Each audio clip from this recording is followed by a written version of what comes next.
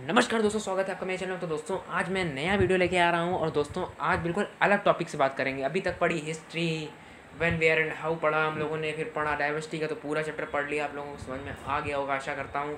और तीसरा मैंने वीडियो आखिरी दिया था आप लोगों को ज्योग्राफी का, क्योंकि देखिए ज़्यादा व्यूज़ नहीं आए उससे, तो मेरी इतनी आशा निराशा में बदल चुकी। तो वो वाला वीडियो आगे अब आपको मिलेगा अगले संडे, क्योंकि देखिए मेरे एग्जामिनेशन से स्टार्ट हो चुके हैं, तो अब मैं संडे के बाद ही दे पाऊँगा। तो उसके आगे आप लोग संडे लीजिएगा। अभी थोड़ा इंग्लिश पढ़ता रहता, तो इंग्लिश में मेरा चैप्टर अच्छा लगा तो बढ़ाता हूँ आप लोगों को। तानसेन, ये देखिए सबकी बुक में होगा, तो सभी लोग उसका फ़ायदा उठा सकते हो। नहीं उठाना है तो नहीं भी उठा सकते हो। लाइक करना हो तो लाइक करिए, ना पसंद आए तो डिसलाइक भी कर सकते हो। चलिए स्टार्ट करते हैं वीडियो। क्या है, you may have heard the name of Tansen. आप लोगों ने एक ना एक बार तानसेन का नाम अपने जीवन में ज़रूर सुना होगा। आप जितने भी उम्र के हो, 10 साल, 15 साल, 20 साल, आप लोगों ने एक ना एक बार तानसेन का नाम सुना होगा। एक बहुत ही क्या महान संगीतज्ञ है, संगीत के क्षेत्र में इन्होंने महान संगीतज्ञ हैं और संगीत के क्षेत्र में काफ़ी प्रगति इन्होंने की। और the great musician of our country has been produced.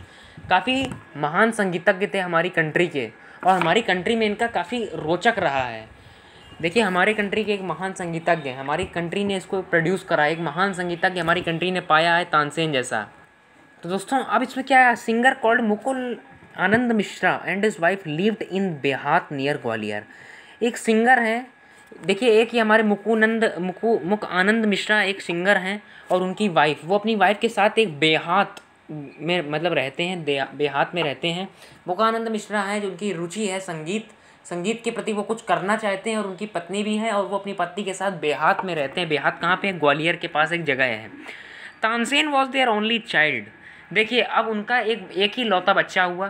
देखिए मतलब इनके पिता का नाम क्या था अगर पूछा जाए तो मुकानंद मिश्रा। इनके पिता का नाम क्या था, मुकानंद मिश्रा। वाइफ का नाम नहीं दिया गया तो माता का नाम अभी नहीं पूछा जाएगा। तो मतलब इनके पिता का नाम क्या हो गया, मुकानंद मिश्रा।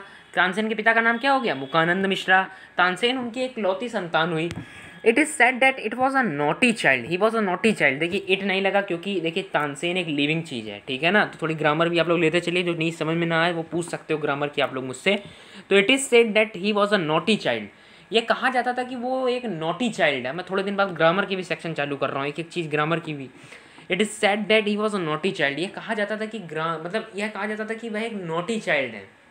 वह नॉटी थे भी बचपन से, काफ़ी शरारती रहे हैं बचपन से। Often he run away to play in the forest. Often माने होता है प्रायः माने मतलब कई बार, मतलब लगातार, मतलब दिन में कई बार। जैसे कोई काम करते हो तो ऑफन, मैं जैसे ठंडियों के समय में दिन में कई बार लोग चाय पीते हैं या फिर कॉफ़ी पीते हैं, तो I often take T in the evening in the evening of winters. नहीं, लोग इंग्लिश में बोलते हैं, आप लोग सुनते होगे, इंटरव्यू देखते होगे, न्यूज़ पढ़ते होगे, तो समझ में कभी ना कभी आप लोगों को आया होगा किसी ना किसी तौर पे अपने जीवन के। तो वैसे ही मैंने भी पढ़ा इसको और मैंने समझा। देखिए ऑफन का हम लोग तब प्रयोग करते हैं जब कोई भी काम किसी दिन में हम लोग बार बार करें। जैसे आप लोग सर्दियों में चाय पीते हो, आप जैसे पढ़ाई करते हो, पढ़ाई तो 365 दिन है, तो आई ऑफन लगेगा नहीं भाई, कंटिन्यूसली काम करते हो आप, कंटिन्यूसली। कोई आप रोकते हो क्या, हर घंटे मतलब पढ़ाई, चाहे थोड़ी थोड़ी करके 15-15, 20-20 मिनट पढ़ लिया, लेकिन हर घंटे पढ़ाई करते हो।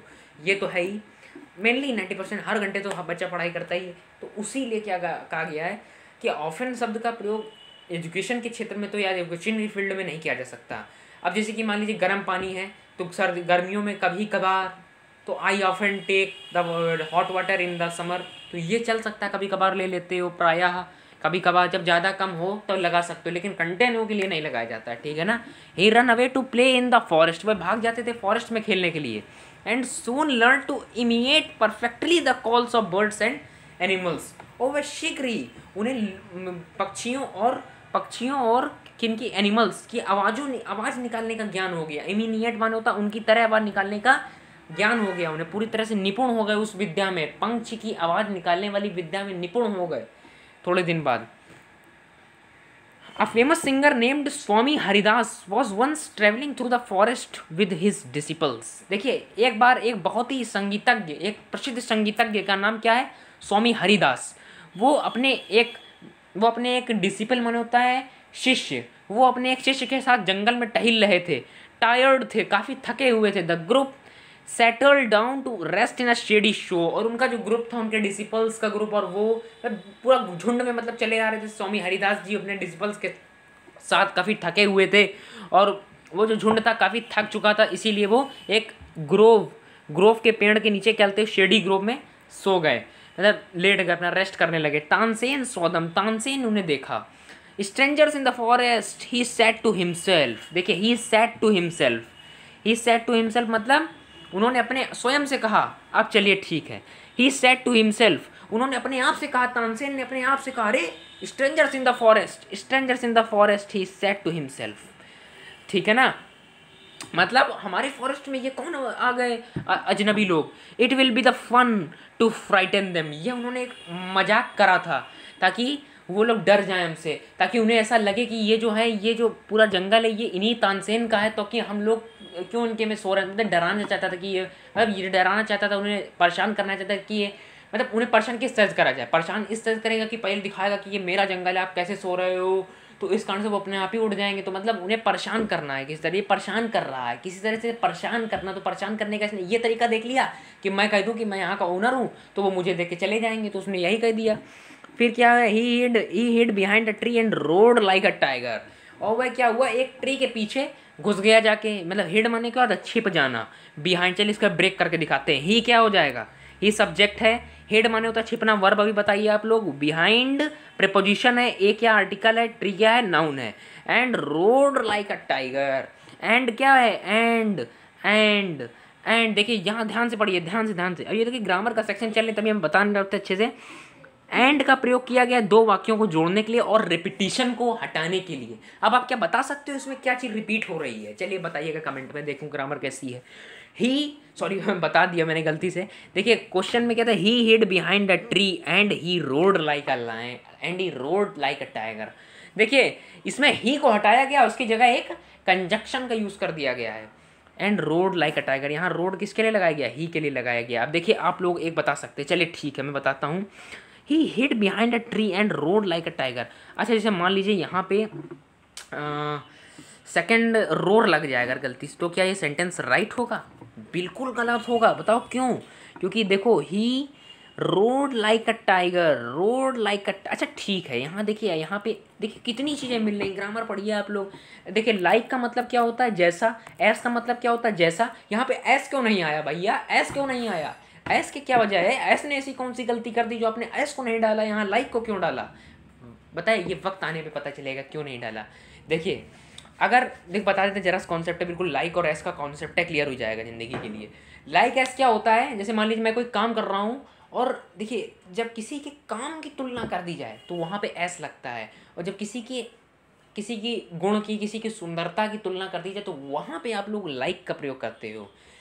जैसे कि मान लीजिए कोई कहता नहीं है he is just like a lion, he is just like a lion, वह बिल्कुल एक लॉयन की तरह है, मतलब उसको लॉयन बना दिया गया, he is just like a lion, lion की तरह हो गया था वो देखने में। अब उसके काम अगर लॉयन की तरह हो जाए, he works as much as lion, he works as much as lion, मतलब लॉयन की तरह काम करता है, जितना लॉयन काम करता है वही काम करता है। तो एस लगा, क्यों एस लगा, क्योंकि उसके काम की तुलना करी गई, जब काम की तुलना करी जाए। अच्छा चलिए आप बताइए मुझे, अब काम की तुलना, देखिए कितनी ग्रामर निकल रही बच्चों, ग्रामर पढ़िए आप लोग, ग्रामर का इस समय चल रहा है। फिगर ऑफ स्पीच बताइए इसमें कौन सी लगी है, अब देखता हूँ क्या पता आप लोगों को। भाई फिगर ऑफ स्पीच नहीं पता क्या आप लोगों को, सिमिली होती है, मेटाफर, मैं लगाऊंगी एक डियर सर की लिंक है, आप लोगों को पढ़िएगा।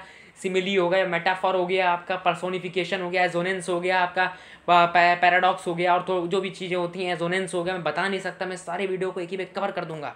देखिए यहाँ पे जब तुलना करी जाती है, जब मैं बताता हूँ इसी में यूज़ है, जब तुलना करी जाती है, किस फिगर ऑफ स्पीच का इंग्लिश की यूज़ हुआ है इसमें, कौन सा अलंकार इंग्लिश का है। देखिए पोएम में लोग छांटते हैं, लेकिन कहानियों में आप छांटिए तो, क्योंकि आपको एक एक्स्ट्रा बनना है, ऑर्डिनरी नहीं बनना है, ठीक है ना। तो देखो वहाँ पे क्या है, देखिए सिमिली का हम लोग कब प्रयोग करते हैं, सिमिली का प्रयोग हम लोग तब करते हैं जब हम लोगों को तुलना दिखानी हो, तुलना करनी हो किसी की किसी से। और मेटाफर का भी हम लोग तभी यूज़ करते हैं जब हम लोगों को तुलना करनी हो। अरे भाई तुमने तो भटका दिया हमें, सिमिली का भी तुलना और मेटाफर का भी तुलना। बेटा फर्क क्या है कि सिमिली जो शब्द है वो तुलनात्मक शब्दों को लेता है, और मेटाफर जो होता है वो बिना तुलनात्मक शब्दों को लिए उसी व्यक्ति को वही व्यक्तित्व प्रदान कर देता है। जैसे he is just like a lion, वह लॉयन की तरह है, तो लाइक शब्द लगाया गया, लॉयन की तरह है, वह लॉयन की तरह, he is just like a lion. अब अगर बता दीजिए आप ही इज अ लॉयन, अगर बोल दो, कोई शब्द ही नहीं उसका, उसे लाइन ही बना दिया गया, तो इसलिए ये मेटाफर है। और अगर जिसमें लाइक लगा हुआ, देखो क्या लिखा हुआ है, ही रोड लाइक अ टाइगर, वह रोर करा टाइगर के जैसे। तो यहाँ पे कौन सी फिगर है इसमें बच्चों, सिमिली है। सिमिली क्या मांगती है, तुलनात्मक शब्द चाहिए, और तुलनात्मक शब्द कौन हो सकता है, एस या लाइक। देखिए आप लोगों की कितनी ग्रामर क्लियर करती, जरा से एक सेंटेंस से ग्रामर आती है बेटा, ध्यान से पढ़ा करिए आप लोग। आप चैप्टर क्यों पढ़ते हो यार, चैप्टर पढ़ने में तो मज़ा ठीक है, हिंदी समझ लीजिए, क्वेश्चन आंसर एग्जाम के लिए अपना वर्क कर लीजिए, बट मेन आपका पर्पस होना चाहिए चैप्टर को थॉरली पढ़ना प्लस ग्रामर का अध्ययन करना। ग्रामर इज़ वेरी इंपॉर्टेंट बेटा, बहुत ज़्यादा इंपॉर्टेंट है। मैं थोड़े थोड़े दिन में वीडियो बनाऊंगा ग्रामर की भी। देखिए इतना एक लाइन का बिल्कुल एक अगर मैं चाहूँ तो क्या बोलते पूरे चैप्टर का ऐसे बना डालूँ, लेकिन आप लोगों को समझ में आएगा ऐसा? चलिए आप लोग कमेंट करिएगा, एक देखता हूँ मैं ऐसा वीडियो देखता हूँ, काफ़ी मेरा भी अच्छा खासा क्या रिवीजन हो जाता है। तो आप लोग बताया करिए, जो आप लोग कठिन लाइन लगा करें तो उसका मैं पूरा विच्छेद नहीं होता इंग्लिश का, तो विच्छेद देखिए मैं कर दिया करूँ। देखिए कितना बड़ा वीडियो चला गया होगा, देखिए मैंने जरा सा भी बताया जब की है, और मैंने जरा सी एक लाइन ही में देखिए पूरे ग्रामर का पूरा पथुन्ना खोल दिया। चलिए ठीक है, हम नेक्स्ट वीडियो में हम लोग पढ़ते हैं आगे। चलिए अच्छा ठीक है, अभी तक क्लियर कर देते हैं। The little group of travellers scattered in the fear but Swami Haridas called them together. देखिए अब कोई ग्रामर नहीं, कोई वो नहीं, अब डायरेक्ट काम करेंगे हम लोग, इस पे डायरेक्ट काम करेंगे इसकी हिंदी पे। फिर नेक्स्ट वीडियो में इसके पूरी ग्रामर बता डालूंगा, उसमें क्या कहाँ क्या यूज़ है। आप लोगों के चैप्टर अगर हो आपकी बुक में तो आप लोग बताइएगा मुझे, नहीं हो तो आप लोग अपने चैप्टर बताइएगा, मैं उसको भी एक्सप्लेन करूँगा नेक्स्ट वीडियो में। ना हो तो आप लोग मुझे भेज सकते हो फोटो वोटो जो भी आपकी होती है, लेकिन मैं क्लियर कर दूंगा आप लोगों को जो ना समझ में आए, ठीक है ना। तो ये आपके में से होगा, मैंने एनसीईआरटीज़ निकाला है, बहुत मेरे व्यूअर्स आते हैं तो मैं बताता हूँ उनको। 2-3 लोगों ने मुझे कमेंट भी करा कि वैरायटी वाला चैप्टर, तो बेटा मेरे पास वैरायटी का तो मैंने मांगा था, किसी और का था, वो उन्होंने मुझसे कहा था बनाने के लिए, तो मैंने उनका बना दिया था, बट मेरे पास वाली बुक नहीं है तो मैं बना नहीं सकता वीडियो, क्योंकि मेरे पास बुक नहीं। वो 6th क्लास का किसी बंदे ने भेजा था मुझे, तो मैं उसी से बना के पढ़ा रहा था और ख़त्म कर दिया चैप्टर मैंने। तो आप लोग वो पढ़ सकते हो, variety and the depth of diversity मैंने अच्छे से पढ़ा दिया है, और इस चैप्टर को भी मैं भी क्लियर कर देता हूँ, और फिर मिलते हैं हम लोग कल के वीडियो में, ठीक है ना। तो चलिए, the little groups of travellers scattered in the fear but Swami Haridas called them together. देखिए little groups of the travellers, थोड़े जो मतलब ट्रैवलर्स का जो ग्रुप था वो बहुत ही ज़्यादा डर गया, मतलब वहाँ पे जो स्वामी हरिदास थे और उनके जो डिसिपल्स थे उनमें से थोड़ा जो उनका ग्रुप था वो डर गया, but Swami Haridas called them together. लेकिन स्वामी हरिदास ने कहा, अरे क्यों डरते हो यार, don't be afraid, don't be afraid, डरो मत, डोंट बी अफ्रेड, डरो मत। उन्होंने कहा, किसने कहा, ही सेड, होम सेड, हो साइड, हो साइड लगेगा कि होम साइड लगेगा, बताइएगा आप लोग कमेंट में। अब चलिए ये मैंने बताऊंगा, इसमें हो साइड लगेगा कि होम साइड लगेगा, आपकी परीक्षा है। Tigers are not always dangerous, tigers कभी भी डेंजरस नहीं होते, are not always dangerous. Let us look for this one, लाओ देखते हैं कौन टाइगर है। Suddenly one of this man saw small boy hiding behind a tree. धीमे से देखिए देखिए देखिए कितना अच्छा, देखिए एक नया कॉन्सेप्ट मिला। सडनली अचानक से उसके एक मित्र ने देखा, वन ऑफ हिज मैन, उनके ग्रुप से एक बंदे ने देखा कि एक बॉय है जो कि hiding, a small boy hiding behind a tree, एक छोटा सा लड़का जो कि ट्री के पीछे से झांक रहा है। There are no tigers here master, he said only this a naughty boy. उन्होंने अपने मास्टर यानी कि स्वामी हरिदास से कहा, यहाँ पे कोई नहीं है सर, यहाँ पे हरिदास जी कोई नहीं है, ये एक बच्चा है, नोटी सा है, यही कर रहा है बदमाशी, यही शैतानी कर रहा है, नहीं नालायकी कर रहा है। चलिए अब नेक्स्ट वीडियो में मिलते, काफ़ी लंबा क्वेश्चन बन जाएगा, ठीक है ना। तो चलिए नेक्स्ट वीडियो में मिलते, तब तक के लिए गुड बाय।